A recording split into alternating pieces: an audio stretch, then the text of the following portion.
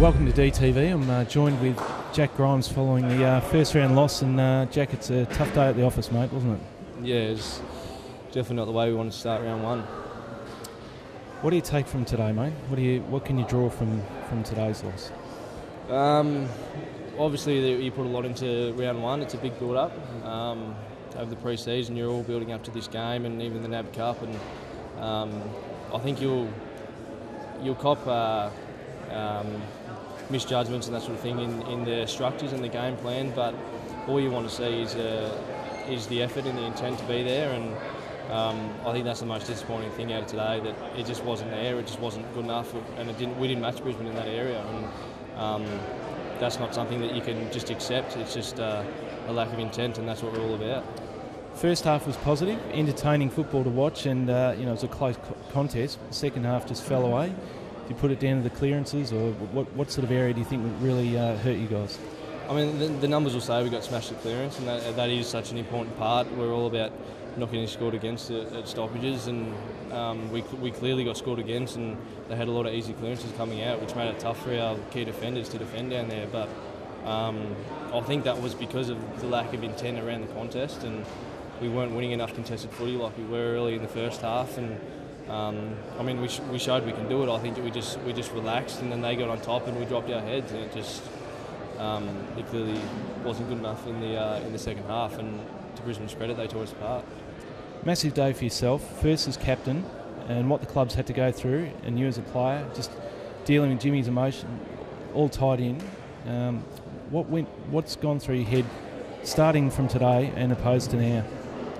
Well, it was a big week. It was a big emotional week for, I mean, not just us players, for the whole footy club and anyone that was associated with Jimmy. But we're not using those as an excuse at all. We were still given every opportunity to prepare the way we normally would for a game, and I don't think it burdened anyone at all going into the game. I think we had the best opportunity we could, so we're definitely not using it as an excuse. And we'll obviously have to readjust going into next week, because I mean, going over there, over in Perth, playing against West Coast, if you're not on the top of the game, you'll get tore apart. So we definitely have to make sure our intent's up again. It's a massive challenge, isn't it? Overcoming West Coast over there. How do you go about it? Yeah, it is. I mean, we haven't had a good record over there, but I think bringing it on, it's a perfect test for us, because we didn't perform today, and after not performing, you want a real test to see if you can turn it around the next week. And what better test could we have than West Coast at West Coast? So I think all the players will be wishing that the game was tomorrow and get out there again and just give it a crack, because we didn't show enough today for a round one effort. It just wasn't good enough. Just finally, your shoulder, how'd you pull up, and also what did you learn from today as your first as captain?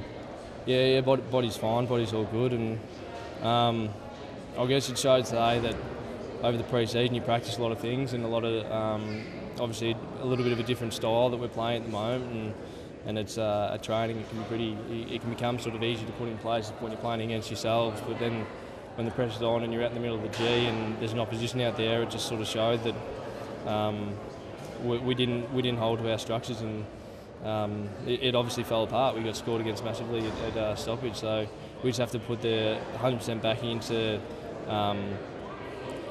the game plan again going into West Coast, because we know that it works. We've shown that it works, so there'll definitely be a few things we need to work on during the week of training, and then I'm sure all the boys, like I said, will be looking forward to next week. Mate, thanks for joining us. Tough day, but I'm sure you'll bounce back hard. Good luck for next week. Thanks a lot, Burgo.